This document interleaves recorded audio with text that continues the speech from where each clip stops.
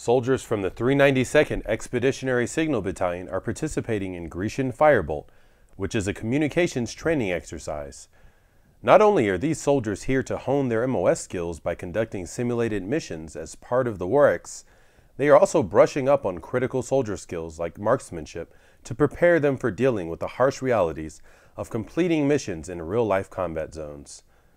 Specialist Miguel Ortiz thinks that the time spent on the range is just as important as time spent training for his job as a mechanic for the 392nd. I believe working out here on the range will help me in any situation where I have to recover a vehicle.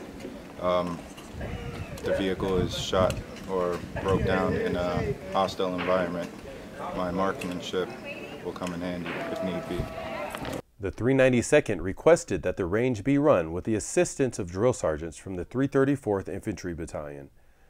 These drill sergeants brought decades of combined training experience to the table, which allowed them to help soldiers overcome any challenges they faced during the zeroing and grouping process.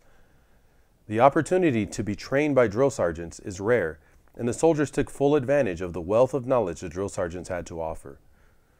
Reporting from Fort McCoy, Wisconsin, I'm Specialist Caleb Edwards with the 300th MPAD.